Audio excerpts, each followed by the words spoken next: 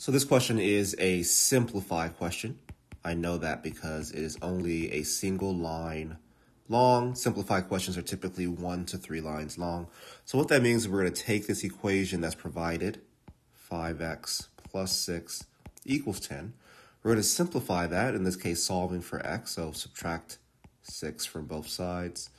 I end up with 5x equals 4, and then I divide both sides by 5, ending up with x equals 4/5.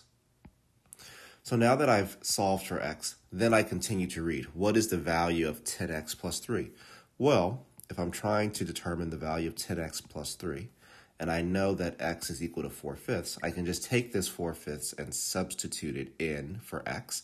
So I'd have 10 times 4/5 plus 3. 10 times 4/5 is the same as 10 over 1 times 4 over 5, which is equal to 40 over 5, which is equal to 8. And then don't forget you have this plus 3, so 8 plus 3, that is equal to 11. And therefore my answer is choice C.